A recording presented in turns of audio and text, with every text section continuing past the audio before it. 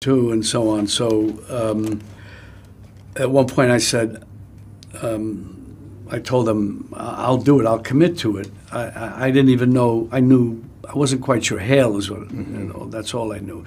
Then later they told me that they want to change what the book was doing and make it more about the relationship with Ernest and Hale. So I said, yeah, that sounds good. And that was it. Then I waited for the script. And then we worked on it in pieces, went over it, and as I remember, and we're going over it during the shooting, sort of titrating it, if you will, because of his relationship with Molly, the poisoning and all that, and how much he knew or didn't know or half knew, and then my involvement and all that. So it was all kind of just making sure we were doing it in the right way.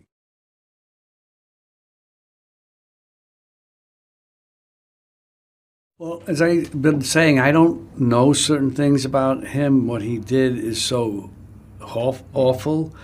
There were certain things I could understand, but I feel that he did love the Osage, or thought he loved them, you know,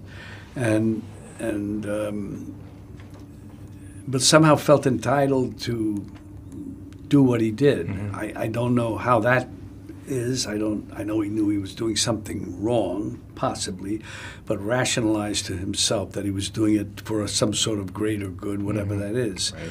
His own family, whatever that was, but he had his family. I don't know.